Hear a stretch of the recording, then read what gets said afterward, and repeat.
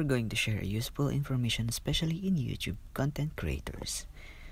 So what's new in YouTube? Actually helpful in your viewers to identify which specific part of your video that they're looking for. As you can see in this video, there are portions that separates the contents. So today I am going to show you on how to do this.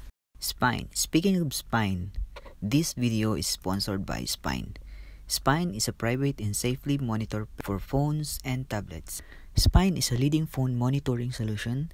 You can use the app to monitor any modern smartphone or tablet. You can simply sign up for free and select which device you want to monitor.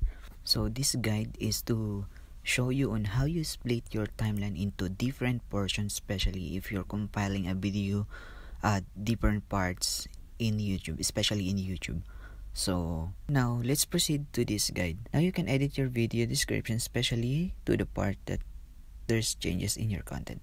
For example, you want to emphasize the intro, your main video content, B-roll, and outro. And if you're watching this video compilation, separate multiple different contents in one video.